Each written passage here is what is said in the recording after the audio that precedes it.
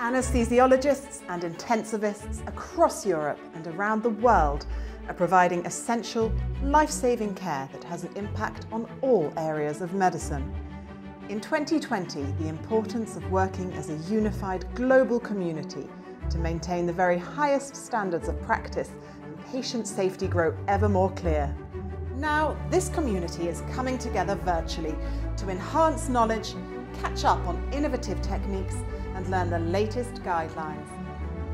It's Euroanaesthesia 2020 and we're Euroanaesthesia TV.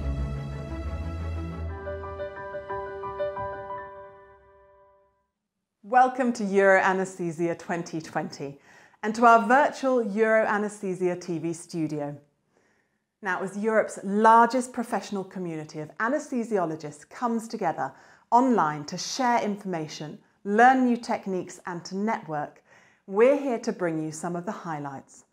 From interviews with plenary speakers to session previews and updates on key ESAIC projects. We'll be visiting hospitals doing great work in the field around the world as well. Today we hear from this year's Sir Robert Mackintosh lecturer, Professor Daniela Philipescu. We visit Mater University Hospital, Dublin, and discuss a session on improving maternal safety with Dr. Nuala and Professor Carolyn Weiniger. We'll also stop by the Heart and Diabetes Centre, North Rhine, Westfalia. We discuss ECMO with Professor Giacomo Grasselli, and finally catch up with Professor Zacharowski to hear about intensive care and ESAIC's name change. It's the centrepiece of every Euroanaesthesia meeting and important in highlighting the biggest issues of the day in anesthesiology. Well, this year's Sir Robert Mackintosh lecturer is former ESAIC President Professor Daniela Philipescu. Professor Philipescu, many thanks for joining us. I wonder if you could start by telling us what is the title of your lecture and how did you come to choose it? The title of the lecture is Safe and Diverse, Celebrate Our Strengths. And I was inspired by Sir Mackintosh, who was one of the first to advocate for patient safety. Of course, this year we're celebrating the 10th anniversary of the Helsinki Declaration. Now, what does that mean to you and also to the anesthesiology community? This anniversary provided a timely opportunity to build on the global efforts on patient safety. We convened this year in March a policy summit for patient safety to raise the policymakers' awareness of patient safety. Has the sort of increased prominence of intensive care medicine and of course the role of the anesthesiologist in COVID-19 affected things? This year showed, I may say, the rest of the world why we are here. We are here to save lives and we are made for this moment, and we have to take this opportunity and reposition our specialty for the future. You're asking anesthesiologists to celebrate their strengths. What would you say are the strengths of anesthesiologists and why is it important to do so? We have a vast array of knowledge and skills in the management of acutely ill. We are champions in teamwork and interdisciplinary collaboration. We are leaders in patient safety and we advocate for gender equality and equal opportunities for everybody. Professor Philipescu, thank you so much for joining us today. Thank you for the kind invitation. Inspiring words there from Professor Philipescu. Do make sure to watch that lecture. Now, the effect of anaesthesia on cancer recurrence and metastasis has long been a subject for discussion, but the Mater University Hospital, Dublin is taking this research to the next level. Let's take a look.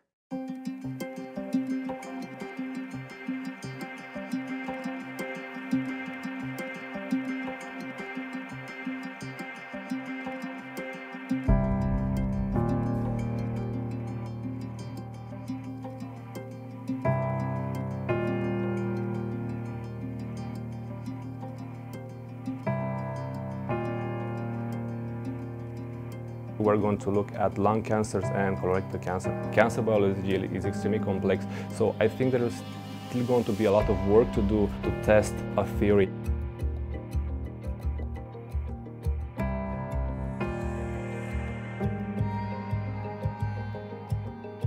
This is a crucially important question, and in the event of positive findings, the potential to improve perioperative care of cancer patients going into the future is immense.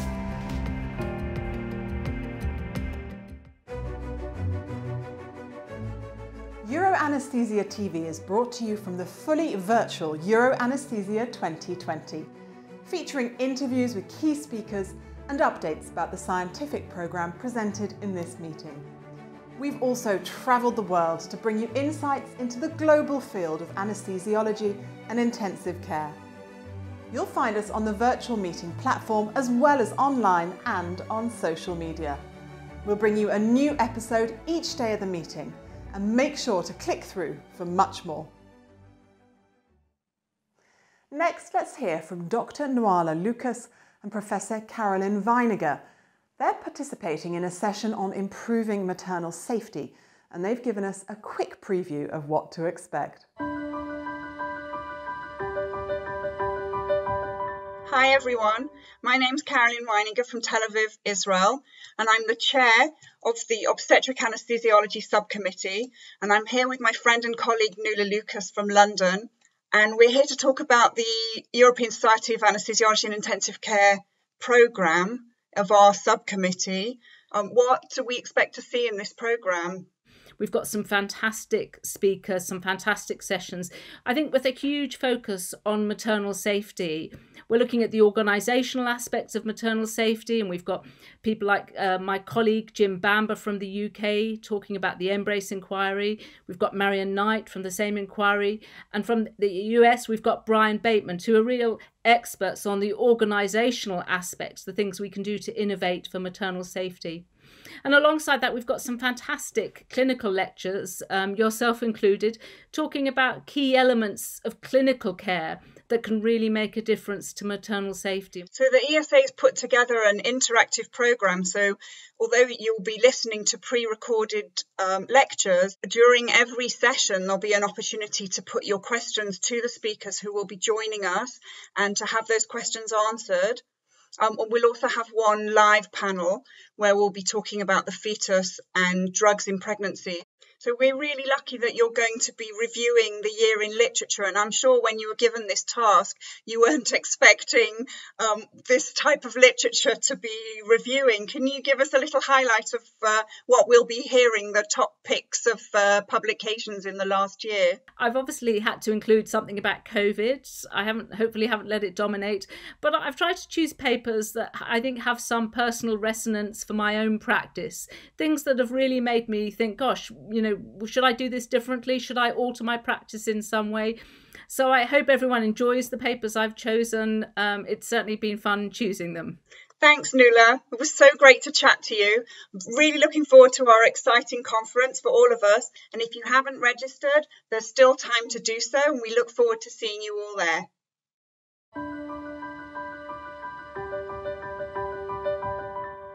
Make sure to catch that session for all the latest on maternal safety.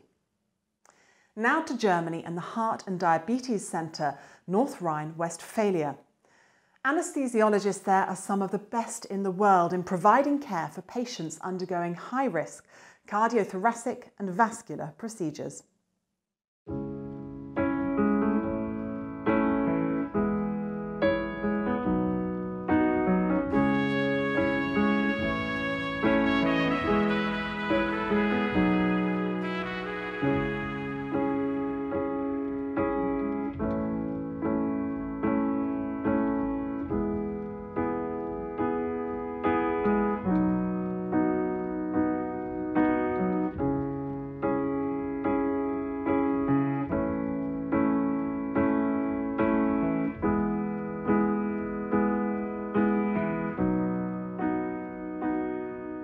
The power behind our team is the commitment, the integrity and the passion for high-risk patients drives us to train others and also ourselves, and we will continue to set standards in the future.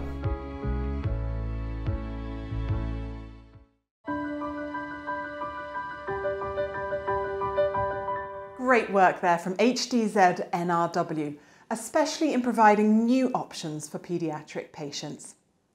Now to discuss an important session looking at ECMO and where it should happen. It's Professor Giacomo Grasselli.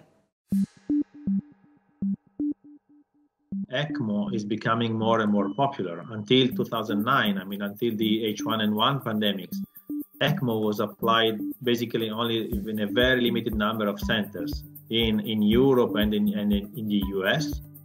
And after the H1N1 pandemic and after the publication of some randomized control trials, we have understood that ECMO is a very effective tool for the rescue of severe hypoxemia, to allow protective ventilation in ERDS patients, and ultimately to improve the outcome of the patients.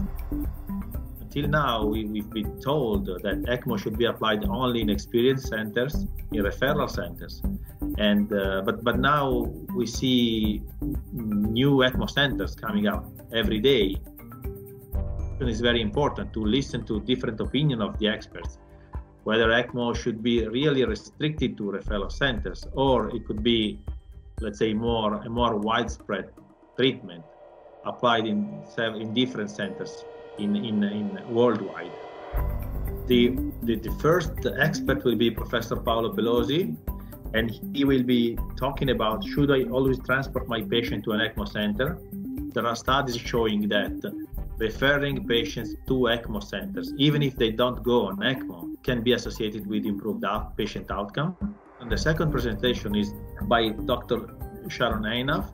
She's an expert of methodology of science, and she's also working on the field in Israel. And her topic is only ICU or other settings. She will try to do a step forward on where should we apply ECMO, only in referral centers or even outside the ICU. So you should really come to this session because the experts are great. They will present different viewpoints on the application of ECMO in different settings, and because ECMO is becoming more and more popular, and we really need to know which is the best environment to apply ECMO and in which patients. So please come to the session. The European Society of Anaesthesiology is now the European Society of Anaesthesiology and Intensive Care. For a closer look at why the Society changed their name and the importance of this change not only now but for the future of the profession, let's find out more from ESAIC President, Professor Kai Zacharowski. Professor Zacharowski, many thanks for joining us. It's a pleasure. So could you tell us, first of all, how does intensive care fit into anaesthesiology as a whole? Well, intensive care medicine is part of the training to become an anesthesiologist. And many of us are practicing both. Within Europe, it's about 70% of the patients being treated on intensive care are treated by anesthesiologists. How has COVID-19 really highlighted the importance of intensive care medicine? The founder of intensive care was an anesthesiologist named Dr. Ibsen. And he had this brilliant idea to ventilate these patients by hand. And thousands of students helped him in the treatment of polio patients. And lots of them survived after that. So that was the beginning. Now we have a new epidemic, which is called COVID-19. Without anesthesiology, lots of patients could not be treated in these difficult times. So how will this affect the future of the society and its activities? We will focus more on education. We will increase our engagement in research in the field of intensive care, but also put far more effort into patient safety on intensive care units. And finally, our exams will also cover more and more of the field of intensive care. Well, we wish you all the best with this new future. Thank you so much for joining us, Professor Zacharowski. Thank you very much and all the best. Together for patient safety and health, a very fitting statement from the ESAIC. And looking forward to a bright future for the newly titled ESAIC, as the role of intensive care is highlighted more and more. Well, that's the end of our first show, but as Euroanaesthesia continues, there's plenty more to come from us here at Euroanaesthesia TV. Tomorrow, we look at the pros and cons of awake intubation, discuss gender equity in anesthesiology, and look at the Helsinki Declaration 10 years on. We'll see you tomorrow.